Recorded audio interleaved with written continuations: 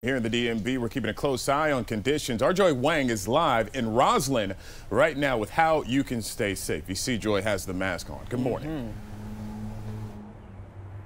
Good morning. I do have the mask on because experts recommend that if you are going to be out for a extended period of time, this is the way to go. Of course, the best thing you can do is to stay inside. Now, I was looking at some of those visuals from New York yesterday, and I was noticing you couldn't see a lot of those landmarks because the air quality was just so bad. And get this, right here in the DMV, you're seeing that Lincoln Memorial behind me, but right next to it, the Washington Monument. And standing from where I am, you can see just the faint outline of it. But earlier, as the sun was coming up, it seemed like it had been erased from the skyline here. And so that just gives you a better idea of just how terrible that air quality is out here right now as we were entering that code red, and as Eileen was saying, even possibly code purple conditions. But let's get you to some video from yesterday. Our drone photographer, Mike Rudd, showing you what the haze looks like from a distance. He went to the Plains, Virginia and Stafford, Virginia to get these shots. And that again gives you a good idea of what that code red air quality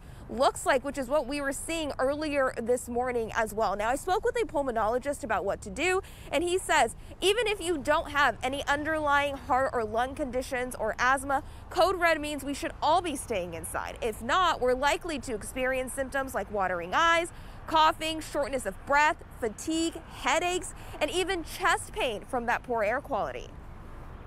It's okay to go outside for short periods of time. If you notice you're starting to have some symptoms, then I recommend that you spend time, go inside. Again, making sure your windows are closed and that your air conditioning is on and doors are closed is very critical during these time periods. If you are dealing with some of those symptoms like watery eyes, make sure when you get inside, wash your face. And if the symptoms don't get better, you are going to want to go see a doctor. Now, I was talking about my photographer, Mike Rudd, a little bit earlier.